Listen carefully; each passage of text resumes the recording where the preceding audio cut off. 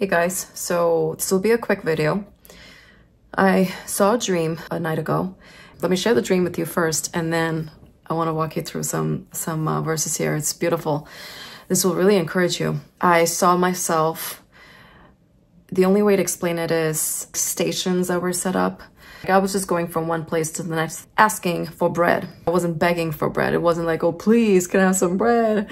No, I was going to these places expecting to receive what was mine. Watching myself going and receiving bread at every one of these stations. By the end of it, I had so much bread. It was just, overflowing in my arms, okay? I woke up, and of course, I'm thinking about this dream, and so many things were downloaded to me when I woke up thinking about it and praying about it. And I want to share that part with you, okay? There's Matthew 15 that talks about the same thing. John chapter 6 also talks about the same miracle of Jesus feeding the 5,000. A lot of people are familiar with this story, but sometimes these stories that we are very familiar with have some golden nuggets in them. So you have to dig in. You have to dig a little bit to find the treasure. So let me share this, and maybe you've seen this before, maybe you haven't. But either way, this will be encouraging for you, okay? So let me actually read from John 6. So this is the story. Sometime after this, Jesus crossed to the far shore of the Sea of Galilee, and a great crowd of people followed him because they saw the signs he had performed by healing the sick. Then Jesus went up on a mountainside and sat down with his disciples. The Jewish Passover festival was near. See, now that part, that little detail that John shares is the reason why I decided to share from John chapter 6 first before going into Mark. The fact that the Jewish Passover festival was near is very significant, because when I saw the dream, the Lord was deeply encouraging me, saying, this is for now. You must know about this. You must enjoy this. I knew that God was telling me this is for me to partake of now. Not someday in the future, but now, for this season. It was probably springtime then, right? It had to be. I'm going to quickly switch to Mark's telling of the story here in Mark chapter 6, verses 39 and 40. Then Jesus directed them to have all the people sit down in groups on the green grass. You're not sitting in a desert, you're sitting in green grass. Let me switch back to John chapter 6. We know they were nearing the Passover festival. Now, that's significant, guys, because we are, according to the Hebrew calendar, in a couple of days, actually next week, we're going to move into the first month in the Hebrew calendar. In other words, Nisan, which is the exact time in which this happened, this story happened. Towards the end of April is when the Jewish people are going to celebrate the Passover. So now when Jesus looked up and saw a great crowd coming toward him, he said to Philip, where shall we buy bread for these people to eat? Okay, it's not that he didn't have the answer to that. He asked us only to test him, for he already had in mind what he was going to do. He already had in mind what he was going to do. He was testing Philip to see if Philip is on board with how Jesus was thinking. Philip answered him, it would take more than half a year's wages to buy enough bread for each one to have a bite. For just a bite, it would take that long and that much money, right? Is what his response was. Another of his disciples, Andrew, Simon Peter's brother, spoke up. Here's a boy with 5 small barley loaves and 2 small fish. But how far will they go among so many? So Philip had that one response. Andrew's response seems to be a little bit better, just a little bit, only because he notices this boy with his small lunch. Okay, he noticed it. But it's like he's coming closer to what Jesus is thinking, because remember, Jesus already had in mind what he was going to do. This is so encouraging. But then Andrew says, but how far will they go among so many? So that part is similar to what Philip was thinking. So Jesus said, have the people sit down. There was plenty of grass in that place, and they sat down. Jesus then took the loaves, gave thanks, and distributed to those who were seated as much as they wanted. Did you guys hear that? And he did the same with the fish. As much as they wanted, they could eat. If a person sitting there said, I'm good, I just need these 5 bites, then that's what they get.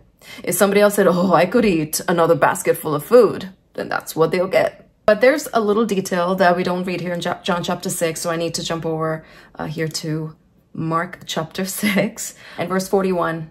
Jesus takes the 5 loaves and the 2 fish, and he looks up to heaven. He gave thanks and broke the loaves. Then he gave them to his disciples to distribute to the people. They all ate and were satisfied, right? Now, guys, that's crucial. This is the same thing that happened when Jesus sat at the table sharing the Holy Communion with his disciples before he was crucified. Let me read to you Matthew chapter 26, verse 26 onwards. As they ate, Jesus took the bread and blessed it and broke it and gave it to his disciples. He said to them, "This is my body, eat it." Then taking the cup of wine, he gave thanks to the Father. He entered into covenant with them, saying, "This is my blood." This is the cup of the what? The new covenant. He entered into a covenant with them. So this whole scene that we read in John chapter 6 and Matthew 15, this miracle that took place, it was not just for the 5,000 plus people. It was so much more than that. Sometimes we miss the bigger picture, but God is highlighting something to us even right now as I'm sharing this. I pray that you receive this, because that miracle was especially, I think, for the disciples to see, because it's the same thing that happens over in Matthew chapter 26, for example, when Jesus breaks the bread, blesses it, and gives it to who? His disciples, and enters into a covenant with them. They didn't get it. Nobody, I don't think anybody got it when they were receiving the bread and the fish, multiplied. They were fed, they were satisfied, but that was it. But later on, that would serve as a very important reminder for them that indeed the very bread of life was standing in their presence. Not only that, but the Passover lamb, the Lamb of God, was right there in their midst to give them life, eternal life, right? So that we are forever satisfied in Jesus.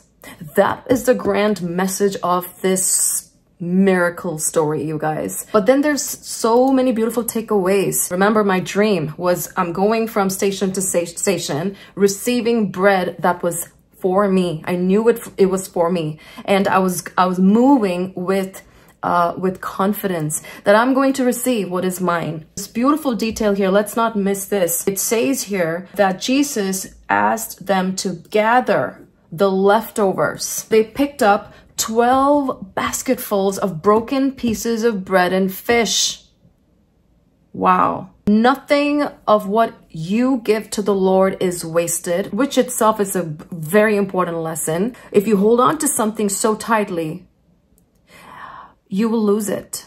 But if you give that thing to the Lord, including your finances and anything else that the Lord has given you and is entrusting you, and he wants you to be a good steward of it. So anything, nothing of what is given to him will be wasted, number one. But number two, don't miss this, you guys. What a beautiful verse.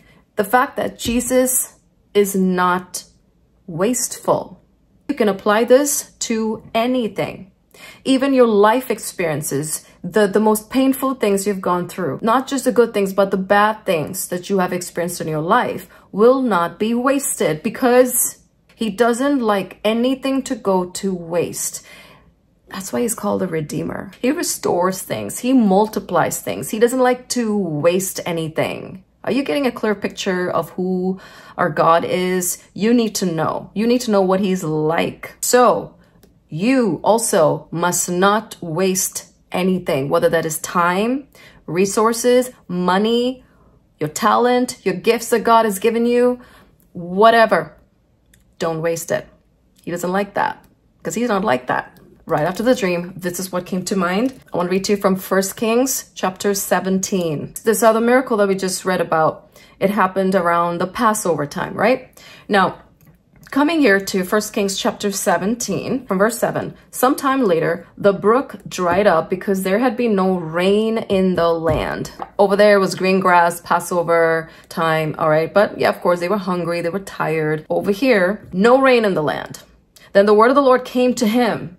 Go at once to Zarephath in the region of Sidon and stay there. So guys, this is not a very good time for anybody. Can you think of a dry season that you've experienced? Okay, this is one of those times. I've directed a widow there to supply you with food. You're a good father. You don't have to beg him for things. What do fathers do? They provide. If he's taking care of the lilies and the birds in the air, he will most certainly take care of you. Hope you know that. But there's something else here. So he went, as he was directed, to Zarephath. When he came to the town gate, a widow was there gathering sticks. He called to her and asked, "Would you bring me a little water in a jar so I may have a drink?" As she was going to get it, he called, "And bring me, please, a piece of bread."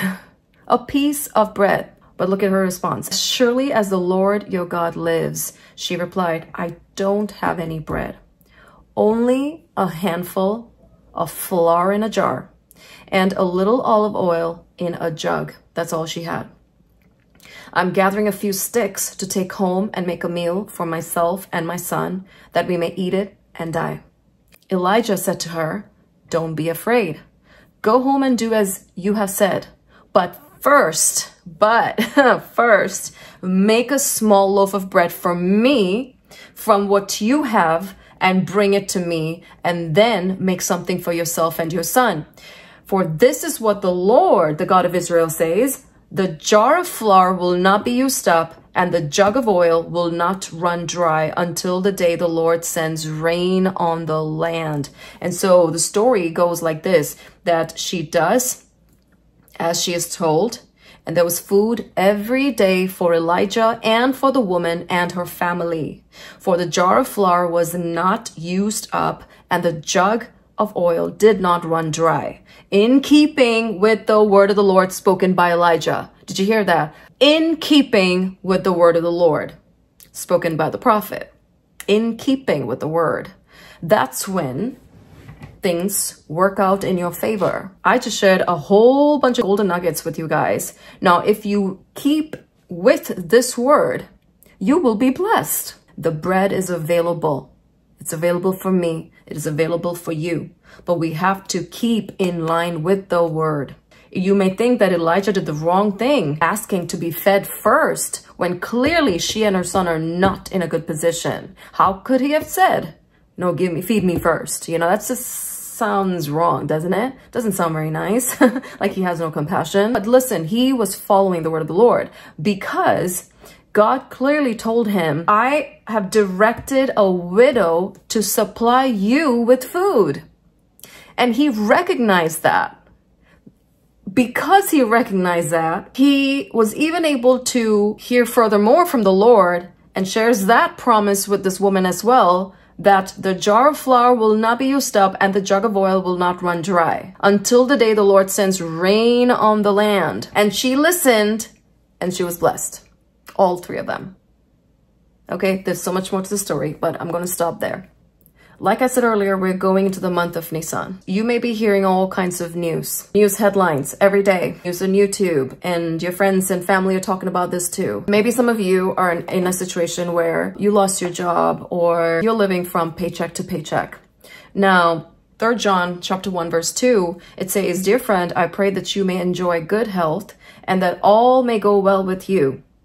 In other words, I pray that in every way you may prosper and enjoy good health, even as your soul prospers. So your prosperity and your good health, your prosperity meaning in every area of your life, is dependent on your soul prospering.